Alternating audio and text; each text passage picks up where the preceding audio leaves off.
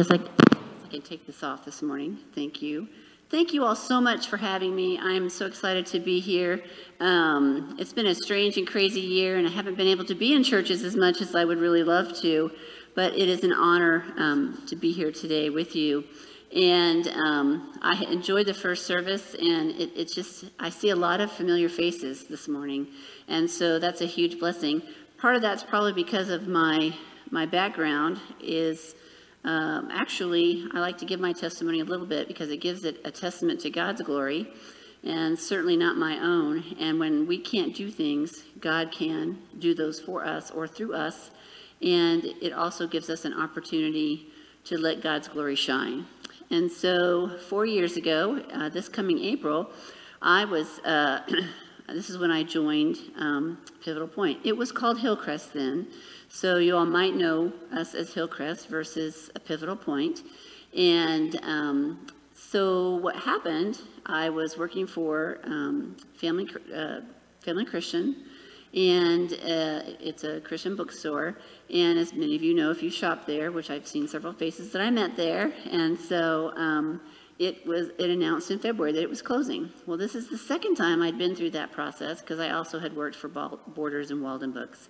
And so it was kind of like, oh, okay, God, you know, tell me that I'm not going to go back into retail at this point. And what I did hear or felt, I felt it more than hear it. I think, you know, God brings his word to us in many different ways. But I think in this particular case, I could hear God just tell me to just kind of chill. And that I needed to just let him take over and let him be the Lord and God that he is. And the verse that I heard, which I've never spent a ton of time in Psalms. See, it's confession time today, because I know most people are like, I just love reading Psalms. I find it very difficult for me, because I'm obviously not a very poetic person. But what I kept hearing was Psalm 46, verse 10. Be still and know that I am God. And what I teased a little bit about was there's what you can't see there. It said, and Melissa, just stay out of my way. And isn't that true? Do we sometimes just not have to stay out of God's way and let him do what is best for us and best for his kingdom? So I backed away off I've got to find a job. I've got to do my resume. And I just knew God was saying, you just gotta be still.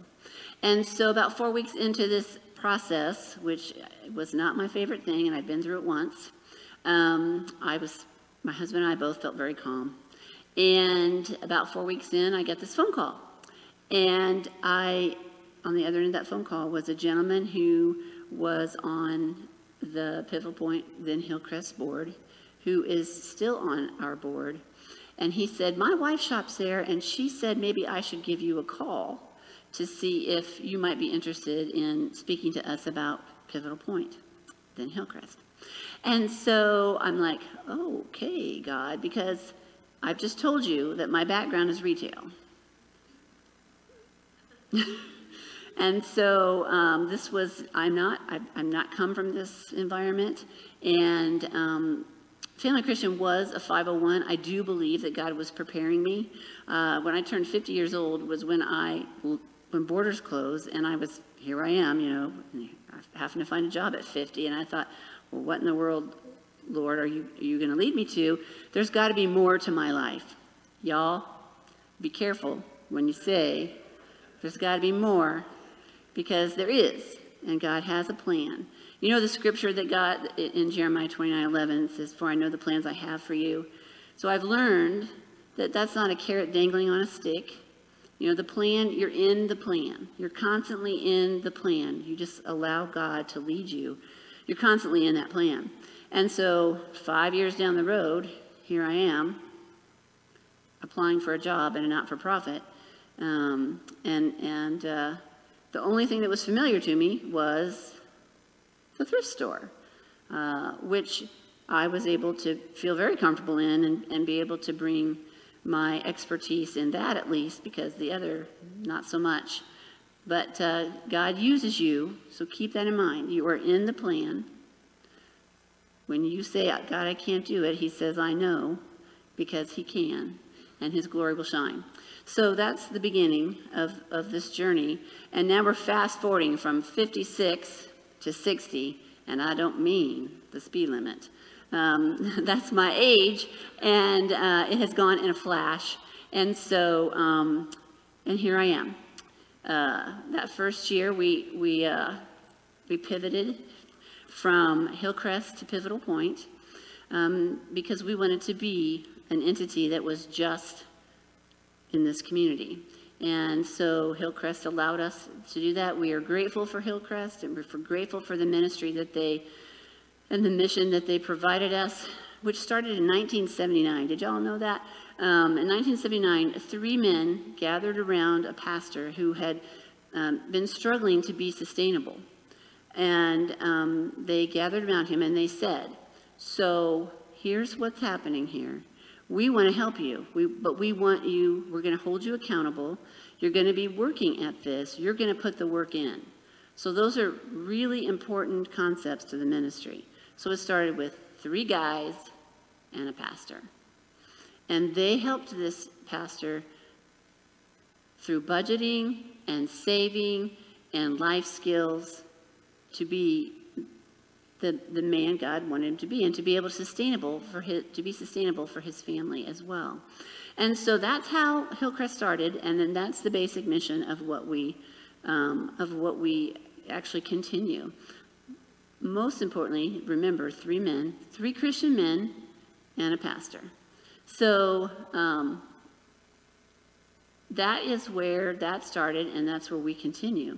So the interesting thing about what we do is we want to, as Steve said earlier, we really want to add the contents of things that we take for granted. So who taught you how to clean your house? Your family did. Who taught you how to cook? Someone in your family probably did. Who helped you learn how to maintain your car? Probably someone in your family. So all the things that we take for granted that are super basic to us, we have to try to remember that not everybody had someone to do that for them. And so we start with life skills, we teach budgeting, and we also have case management. So I have a case manager that helps them walk through the budgeting piece, and also just to go through life. Because the things that we take for granted are just someone being there, having support system, having someone to have our backs. Well, my experience so far with my population, my people at 3000 Parkway A, is they don't have support. They don't have a family support. Often they have fallen into making bad choices because they are survivors. When I first started this job, I didn't tell this story this morning, but when I first started this job, I met with one of the directors from Kansas City, and he sat with me for probably 3 hours, and he said, you know, Melissa, he said, so let's just imagine you and I are on the street. We've lost our job. That means we've lost our home. We've lost our car, and we have to figure out how to survive. He said, you and I probably aren't going to. They are going to, because it's programmed into them. So the only problem with survival is you don't figure out how to thrive. So that's one of the things that we do through all the other things that we do for them, the budgeting, the accountability, the teachings, life skills, is we tell them, we don't want you just to survive. We want you to thrive. There's a big difference, isn't there? I mean, there's a big difference. Sometimes we don't feel like we're thriving. We just feel like we're surviving, and there's some truth to that. You know, God gives us the ability to do both, but it is not necessarily in their nature because they are continually in survival mode. So wrap your head around that for just a second and do what that gentleman asked me to do, that friend of mine asked me to do, and to think, would I be able to survive? And the answer was, no, I probably wouldn't have been. So just to kind of continue into that thought is, here's where y'all come in. You are, you and the many other churches and businesses and people who believe in what we do, because we do throw around the slogan a little bit that, we are hand up and not necessarily hand out. With that said, we provide an apartment for them for 90 days or plus. That's the nice thing about being our own entity. If I'm a mom with 3 kids and I've left an abusive situation and I've been told that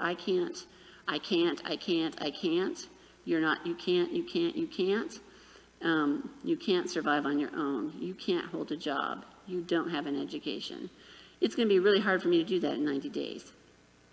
So we have that, we are very fortunate and blessed to have this provided for us by this community, because if it wasn't for this community, we wouldn't be able to do what we do. If it wasn't for the churches, we wouldn't be able to do what we do.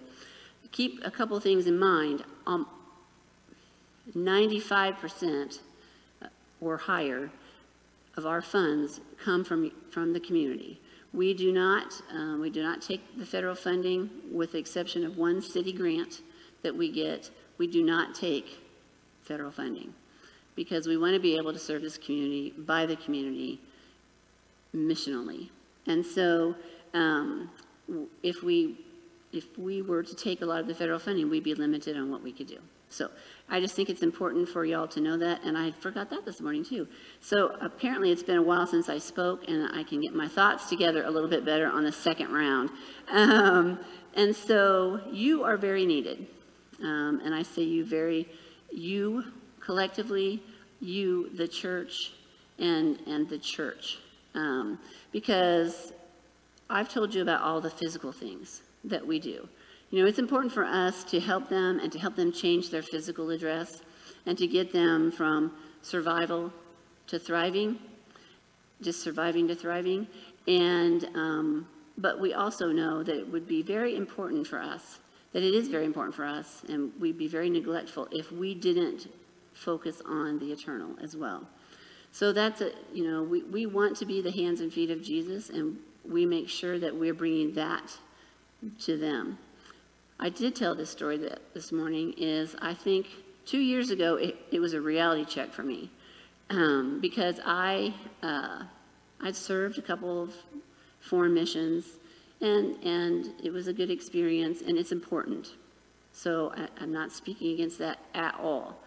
But it was near Easter, and we always do something for the kids for Easter, but we try to implement, and everything we do, we try to implement the real meaning of Christmas, the real meaning of Easter, and so on and so forth. And so I had my little resurrection eggs. Y'all know the resurrection eggs? Well, if you don't have them, they're an amazing they look like a carton of eggs, but each egg has something that represents the story of Easter. And so I thought, I march in, my kind of high and mighty probably a little bit, and I have my resurrection eggs, and I thought, well, we're just going to tell the story of Easter. And the way I do that is I hand the eggs out and I let the kids say, well, this is what's in this egg and this is what this means.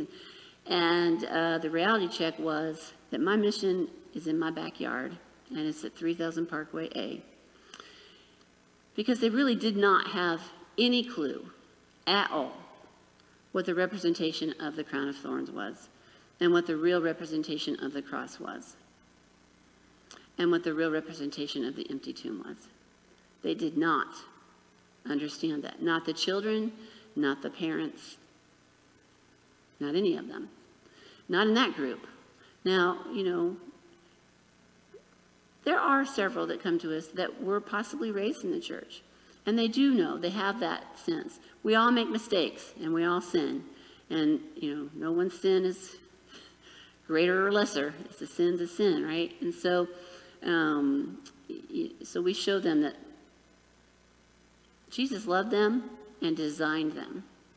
And what their past is part of their story does not define them. And so that's very important to us. And so I want you to know both sides of what we do, the physical and the spiritual.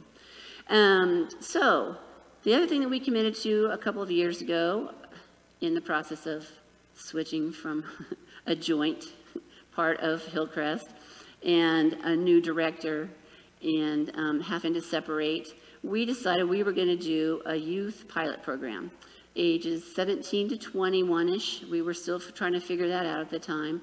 And we've been doing that at our building, just sort of under the basic foundation of what we do. But what I have found is I said I would never teach another teenager how to drive. Well, that is not true. Check that one. I've taught, so we've had probably about 8 or 9 youth come through the building, and none of them, well, that's not true. We had one come in this year that had her permit, and I'm like, my case manager and I, her name is Lisa. Lisa and I were like having a party inside. This one knows how to drive, and she has her permit, and so otherwise it was us. And then we found a glorious man. His first name is Jack, and he loves to teach driver's ed. And he is my personal angel because I haven't had to do that in the last 2. So, but, you know, back to the seriousness of this, our community has a huge problem of homeless youth. And if you're 17 and you are homeless and you don't have a home, think about what your options are. There aren't any. You can't go to the crossing. You can't go to the Y. There aren't any. There just aren't any. And so you're couch surfing, which means you're invisible. No one even really knows that you're out there and that you're homeless. And so last year when we spoke to the school district, they talked, they were having between 400 and 500 homeless youth. Now, this is all across the board. This is not teenagers. And because their definition of homeless is if their family didn't have a home and they were living with someone else. That's a huge number. They really couldn't even target the number of teens because they really are sort of invisible with no place to go and nobody calling in that they're missing. If you're 17, you don't have to go home unless you commit a crime or unless someone actually is physically looking for you and wants you home. You're by yourself. So, 2 things happened in 2020. One, we were terrified in March of what the pandemic would do. And we were like, God's glory is going to shine here. When we can get to the end of the year and we put our faith in Him and let His glory shine, when you give up yourself, God can come in. And he can show His glory. And so one of the things I'm going to tell you is, this is our 10-year anniversary, and so that's amazing. And your group is actually one of the first places that I'm announcing. We obviously had to buy 2 buildings in the 10 years that we were here. So we bought the apartment building, and then we bought the thrift store. And we know that we have to practice what we preach. We preach that they have to save and that they have to pay off debt while they're with us. And so last year there was $37,000 saved and $50,000 paid off in debt collectively in 2020 by our residents. Now some of that's debt forgiven, but they don't even know that they can do some of that. You know, I mean, if it's a hospital bill and they don't know that. So that's 2 of the big important things we do. We are debt-free as an organization as of 2020. And so, yeah, you can clap. That is a big deal. And so that is no glory to anybody but God our Savior, because none of it makes sense. Kind of like me telling you I came from a retail background. None of that really made any sense on paper. But that's what God does. And so just to finish up here and give you just a few quick things. First of all, I said we need you, and I'm excited to talk about how you all want to do that. There are a zillion ways that, obviously I'm being dramatic, but there are a zillion ways that you can be involved. You can pray, you can volunteer at the thrift shop, you can volunteer at the apartment complex, you can teach life skills. There's a whole list of things out there, and plus I'm sure I'm going to be having some communication after today. You can teach life skills, which if you taught your children anything, which you do every day, that's the kind of things that you can teach in life skills. Or you can do budget counseling. I mean, there's so many things. I'm going to need some help in some yard work down by the apartment building in the spring. It goes on and on. We function mostly by volunteers. We have, at the apartment complex, there's 4 employees, and then I have a thrift store manager. And then I have a couple of part-timers. I have 3 or 4 part-time, 4, I guess, part-time employees at the thrift store. But that's it, because we want to be good shepherds and good stewards of our money, and that you trust us with. And so we are volunteer driven. So you can see there's a big opportunity. The one thing, just as an example of why it's so important to walk alongside, Steve mentioned this earlier, is, the church is walking alongside our people is very important, because it is our goal to change their eternal address. But in order for them to learn how to trust people and to realize that there is another way of life, not just the surviving. So I see a lot of children. I saw a lot of children here earlier this morning.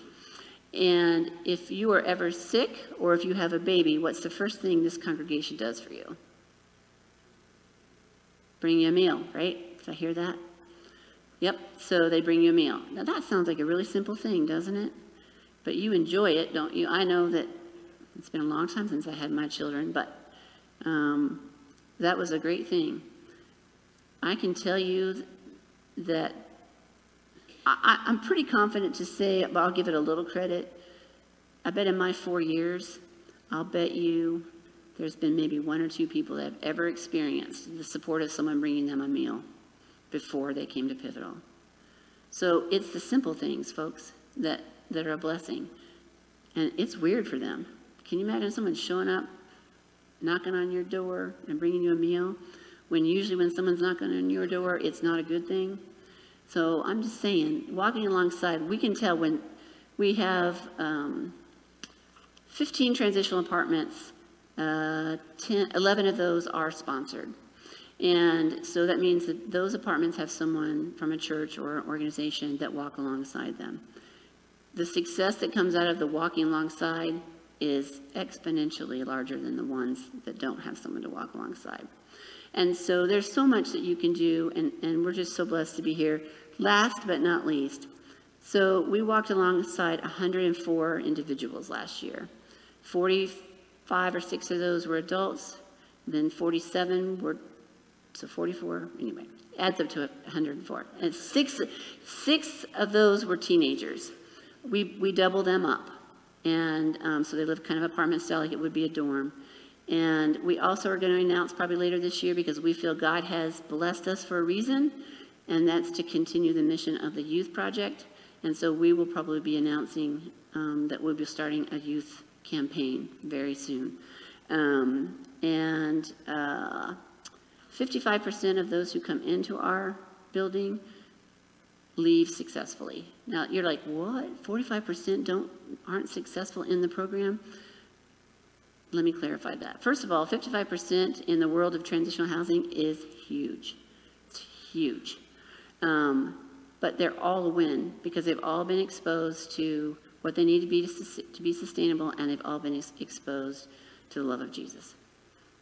And so thank you all very much for having me. By the way, just by shopping and donating at the thrift store, that thrift store is like almost 1/3 of what our funding is. Now, it wasn't that way 4 years ago, 3 years ago, but it has grown, and it's because of people like you. And so shop and donate. We appreciate it. And I really appreciate being here, and I hope I didn't go longer than this morning. And I just can't tell you how honored I am to be here and to see so many familiar faces, and to just know that you all want to walk alongside us. Oh, someone's raising their hand at me. Well, that is very lovely, because it's literally right down Frederick here, across from the cemetery, and next to the firehouse, the old American Legion building. So really, really close. All right. Thank you all so much. I appreciate you. Love and blessings to you. Thank you so much, Melissa. And that's powerful, powerful stuff. So I'm going to invite our worship team to come on up, and in a moment we're going to pray for Melissa. But here's what we believe firmly here.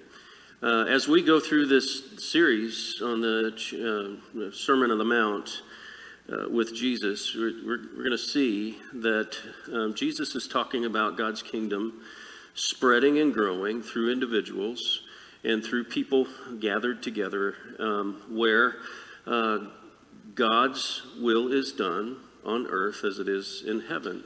And so things like Pivotal Point are important ways for believers, for followers of Jesus, instead of yelling at the darkness, griping at the darkness, and just being disappointed with the darkness, these are ways that we do the good that brings God glory. And it brings God glory when people are thriving in the way that Jesus talks about in the Sermon on the Mount. And so this is a really, really powerful way that God is fighting the darkness in our world. And I believe it firmly. So let's pray for Melissa real quick. Melissa, do you mind standing up for us? We'd usually gather around you with our dirty hands and lay them on you, and somehow the Holy Spirit works through that. But we'll just pray at you from this distance. Heavenly Father, I thank you for Melissa. I thank you for the words that she brought, words that are backed up by the truth of what they do. And Lord, it's so powerful that lives are changed and people go from a circumstance of a poverty mindset to thriving. And we know it's not 100% every time, but Lord, we have to remember us, and that we're not 100% every time either. By your grace, we pray for more lives to be changed this year than ever. And we pray that you would give Melissa and her staff wisdom and guidance and continue to lavish support upon them. And may we be a part of that as well. In Jesus' precious name, amen.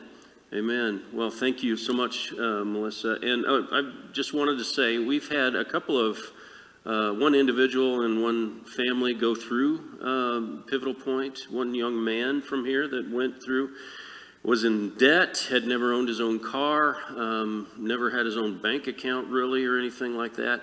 Went through Pivotal Point, came out with money saved for the first time in his life, and purchased his own car. And let me just tell you, in a personal conversation with him, that was like all the Christmas mornings in the world. He did not ever think he would own his own car. Imagine that.